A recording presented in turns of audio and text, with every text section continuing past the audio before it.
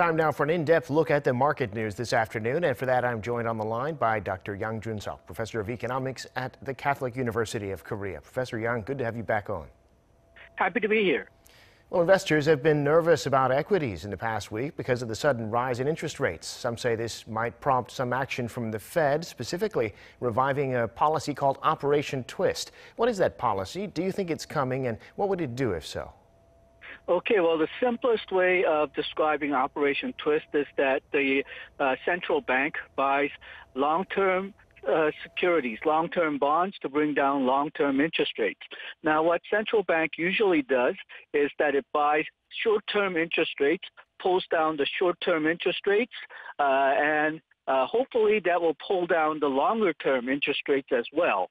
But in some cases, even though the central bank has pulled down the short-term interest rates as far as it'll go, right now the U.S. short-term interest rate is at between 0 to 0.25%, so it cannot really go any lower.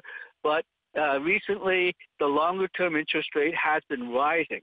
So in this case, what the central bank would do is that it would sell short-term bonds and with the proceeds buy long-term bonds so that it will reduce the price of the long-term it will increase the price of the long-term bonds, and it will hopefully reduce the yield and the long-term interest rates that go with it.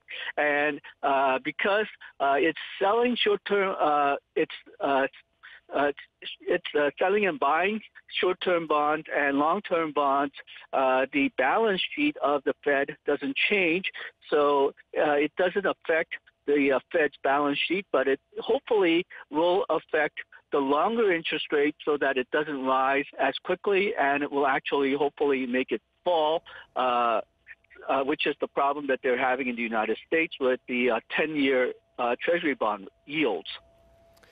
Well, these issues continue seemingly to affect stocks on Wall Street. They were again down, led by the big tech stocks and other growth shares like Tesla, which was down 4.5%, Apple down 1.4%. What's the story today in the global markets? Okay, well, as you mentioned, the markets on Tuesday fell in the United States after rising quite a bit on Monday. Dow fell by minus 0.5%, S&P fell by 0.8%, and NASDAQ by 1.7%. The markets seem to be nervous because we had such a rapid rise of 10-year bond yields last week. And ironically, stock markets are nervous because the higher rates seems to point out that the economy will recover and the demand will shoot up faster than what they thought it would be at the end of last year. Now, there's a fear of whether the increase in prices will be reflation, that is returning to roughly the levels of inflation that you had before the coronavirus, which was about 2%, which was actually the Fed's target rate, or whether they'll have an inflation, which is the inflation rate above the 2% rate. And right now there's a big controversy over whether it'll be reflation or inflation that's higher than that target rate. But ironically, even though the markets fell today, the yields are coming down from the highs that we had last week. Last week, the 10-year bond yield went up to as high as 1.54%, but it's falling now to 1.13%, and somewhere between 1.4 to 1.5% was about where the 10-year bond rates were before the coronavirus hit the United States. Europe, they did considerably well. FTSE, DAX, and CAC all went up, though not by a great amount. They seem to be they seem to be relieved that the U.S. 10-year Treasury rate is coming down. And then in the Asian market, all Asian markets today rose. Shanghai actually rose by 1.9%. Hong Kong Hang Seng Index rose by 2.3%. This is attributed partially due to the 10-year bond rates in the United States returning to normal. The Fed FOMC member Layer Brainard saying that Fed will continue to buy bonds at the current rate, and possibility of China lowering their interest rates. And today, the Korean markets started out really shaky, but also closed with a gain. It looks like retail investors taking some profits while institutions were buying. Tell us about the local markets.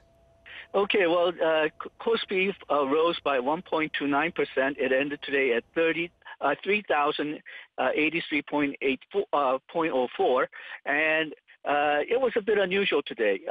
It was not the foreigners or individuals who led the market, but institutions.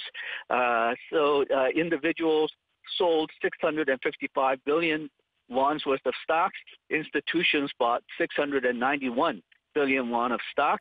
The reason that the market recovered is attributed to the Chinese market. Because the Chinese market rose, Kospi rose as well. Kosdaq also had a fairly good day, though not as good as Kospi. It rose by 0.83% to 930.80.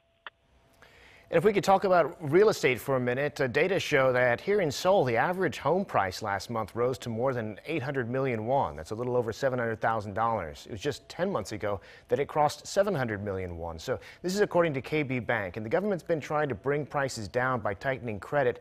So is it a lack of inventory, or what's driving prices higher like this? Okay, well, in the long term, it's just people want to live in Seoul area, even though the population in Korea is falling, and even within the Seoul area, the Seoul population is falling, people want to live in specific areas. People want to live in specific areas because it is convenient, and people want to live in Seoul area because there's a lot of different types of jobs available, and in the absolute numbers, more jobs are available in the Seoul area than any other area in Korea. So if you look at the rise in real estate prices, at least until recently, it was specific areas in Seoul rather than all around Korea.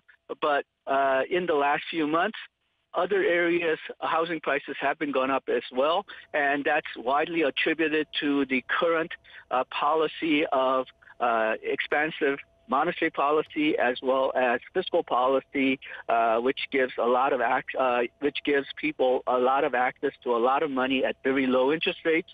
So when the housing prices started going up, people started to invest in housing more. And for people who weren't overextended to begin with, it was fairly easy for them to borrow at a low interest rate and put it into the housing market.